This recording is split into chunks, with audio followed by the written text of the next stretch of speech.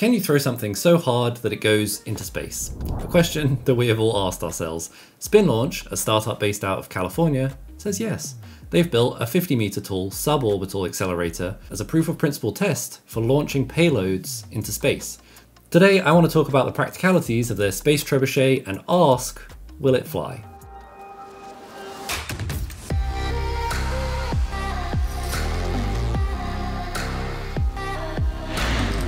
Hi, I'm Dr. Ben Miles and welcome to Spin Up Science, where we look at the intersection of science and startups to see how cutting-edge discoveries will impact our world. SpinLaunch is heralded as the space industry's best kept secret by Wired magazine. I want to understand if this is really a game changer for spaceflight, or is it just the media spinning up the old hype machine? I'm going to look at how it compares to the competition that's out there at the moment, and I also want to look at 3 key technical challenges that the company is going to need to overcome.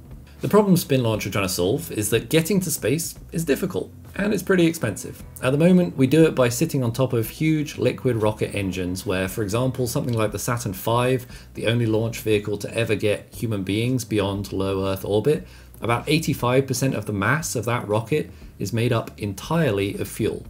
Compare that to something like a car, which has a mass fraction of about 4%, and you see how much it really takes to get these things moving. The premise behind SpinLaunch is simple: flip the rocket equation on its head and significantly reduce the cost of launch. If they can throw the rocket some distance into the atmosphere, they shouldn't need to have as much fuel on board, and this should cut down on a major per launch cost. SpinLaunch's suborbital accelerator is essentially a G-force training machine used to prepare fighter pilots, but it's turned on its side so that it's rotating vertically. An actuator arm spins in these first test launches at about 180 RPM, with a payload secured in a release mechanism at one end of the arm and a counterweight at the other. The whole system's kept under vacuum, and over an hour and a half it spins up until the rocket is ready for release at a point where its tangential vector aligns with the exit port. That's a reasonably narrow window to hit, particularly moving at that sort of rotational speed. 60 seconds into the flight, once the payload reaches about 200,000 feet, a 2-stage chemical rocket kicks in and takes advantage of the thinner atmosphere and shorter distance to propel the payload the final bit of the journey into space, requiring overall a fraction of the total fuel needed if it were to be launched from Earth. Now, this is just a test facility. SpinLaunch are planning to upscale their project with an orbital accelerator, a coastal launch facility taller than the Statue of Liberty, expanding from 33-meter diameter to over 100 meters, achieving 450 RPM, which would generate over 10,000 G of acceleration. That increase in speed would see payloads accelerate to speeds that max out around Mach 7 times the speed of sound. SpinLaunch's first generation of kinetic delivery payloads are estimated to carry approximately 200 kilograms, which is about 150 small satellites, into space in just a single launch. Now, this sounds fantastic in principle. SpinLaunch obviously are facing a huge number of engineering challenges. I want to talk about 3 of the big ones in particular and how they're going about trying to solve them. Number 1, getting a reliable launch trajectory. To throw the rocket out of the exit port, let's assume the payload tether is traveling about 450 RPM and needs to be released with about 1 degree of accuracy. The release mechanism has about a window of 1/3 of a millisecond to get this job right. From an electrical timings point of view, that's pretty easy to achieve, to send a signal to release mechanism to disengage, but the physical mechanical separation is probably a little bit harder. I found on the internet a few examples of reusable non-explosive actuators for release of kilonewton payloads, so I feel like developing something is possible. The problem is, if it ever fails or is slightly mistimed, you end up throwing your payload at about 7 times the speed of sound into your launch facility. You can even see what I would consider maybe a minor example of this misalignment in the footage released of launch, which shows some lateral movement in the payload as it emerges from the exit port. A few reports even suggest that the payload was seen tumbling as it left the exit port, which also obviously isn't ideal. But I would also say this is one of the first major tests that they've done, so we shouldn't hold it against them too hard. SpinLaunch's aim is smaller launches more often, so these systems will need to be used reasonably frequently. SpaceX has 26 launches this year of significantly heavier payloads, that's about 1 every couple of weeks, so I'd imagine the goal from SpinLaunch will be even more frequent than that. Now, obviously the space industry is no stranger to losing really big, expensive assets during launch, but depending on the extent of the damage, losing a facility is probably slower to replace, and it's very much harder to build backups to the system in parallel. So all that to say, I guess we shouldn't be surprised maybe if some of these early tests in particular don't go that well. SpinLaunch's goal really will be to build a design that allows them to retrofit, repair, and replace as quickly as possible. Number 2, the next biggest challenge will be the extreme heating that this system undergoes as it ramps up to full speed.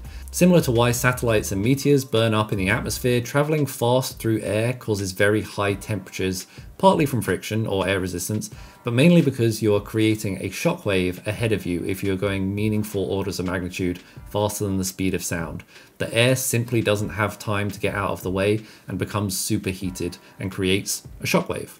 This shockwave can reach temperatures of up to 20,000 Kelvin. One of the reasons you see re-entry vehicles with flat-ish kind of bottoms to them is that this creates a boundary layer between the shockwave and the craft, essentially giving it some insulating air gap to reduce the heat buildup and essentially pushes that superheated shockwave slightly further away from the craft. The places where you'd worry about this for SpinLaunch obviously is in the rocket payload that they're accelerating, but equally in the armature that they're using to spin up the system. It looks like they're developing a couple of strategies to solve these problems. They're aiming to operate their mass accelerator in a vacuum, firstly, which means basically if there's less air, there is less air resistance, so you don't get as much heat buildup into the system on both the arm or the payload. Creating a vacuum initially really worried me because pumping something down that size to a really low pressure would take hours, if not days at a time, and even a few small pinholes throughout the system would make it basically impossible to achieve. I spent a little bit of time reading through some of their patents. They aren't actually aiming for that good of a vacuum. They're aiming for about 10 to the minus 2 torr, which is about 2 to 6 orders of magnitude less than something like a scanning electron microscope, which uses electrons to take pictures of atomically small things. So what they're aiming to do is difficult, absolutely, but I would say it feels in the realm of feasibility. The other thing that they mention you can see throughout a lot of their renders is that they're using a lot of composite materials, which can be engineered to resist thermal heating really well, particularly when it comes to expansion or warping, which you could imagine if you had a really large spinning object slowly getting up to speed, any amount of warping, twisting, or it growing due to thermal expansion could potentially misbalance the whole system and cause things to end badly. They also hint at a couple of other ideas that they might be considering as possible other shielding approaches.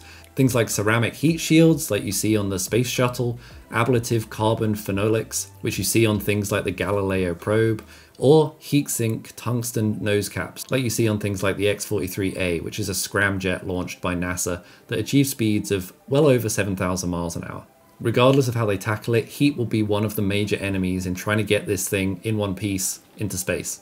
A third problem I see, and I've seen a couple of videos that kind of express it, but not too many that talk to the potential solution for it, is the bearing shock that will be experienced as the payload is released. The final problem happens at that kind of T-3 millisecond point. The payload tether goes from holding a couple of thousand kilograms of mass, the rocket payload at the end of it, to holding nothing. If your system is rotating at 450 RPM, it feels suddenly like letting go of about 500 elephants.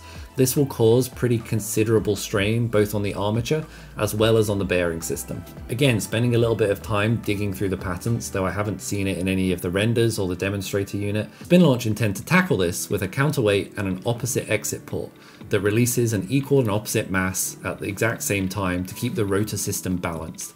Again, though the problem here is essentially you are releasing a projectile traveling at Mach 7 inside your facility. So catching it and catching it gently is going to be important, which I haven't yet seen an answer to how they're proposing to do something like that. Overall, looking beyond these kind of three major technical challenges, SpinLaunch is looking to differentiate ultimately by offering lower cost access to space. So it's important to look at how it stacks up compared to the competition. Virgin Orbit is a recent entrant into the space market and offers the Launcher 1. A satellite delivery rocket that is taken high into Earth's atmosphere and delivered into orbit by a customized Boeing 747. The guide price for this service weighs in at around $12 million with a maximum payload of about 450 kilograms, which is expensive, but you're paying for the convenience of using commercial airports to launch this aircraft rather than using space stations. Launcher 1 ultimately works out about $27,000 per kilogram. kind of expensive. SpaceX, which will be the one that most people have heard of, obviously offers the Falcon 9 and access into their rideshare program so that multiple customers can share the launch costs for smaller satellite launches. Falcon 9 can lift payloads of up to 22,000 kilograms to low Earth orbit and costs about $1 million per 200 kilograms, or about $6,000 per kilogram. Whilst even the larger Orbit Accelerator by SpinLaunch will dispatch payloads of far less than half of Launcher 1, SpinLaunch are prioritizing multiple satellite payloads, much greater frequency, fraction of the cost. SpinLaunch's projections aim to reduce the cost per launch to about $500,000, working out as little as $2,000 per kilogram. And I've seen a lot of people in comment sections and in videos and things like this really kind of dismissing this as an idea, and I think some healthy skepticism absolutely is the right thing, but equally it's worth bearing in mind that really the pain point driving the growth of this sector at the moment is the launch of increasingly small satellites. Things like CubeSats are the most common thing that being launched at the moment in terms of volume, in terms of number, and they only weigh 1 kilogram each. So if you can fit a few hundred of them onto your payload, then you might have a real valuable proposition if at the end of the day customers are looking primarily at the bottom line as to which launch service they may actually need to go with.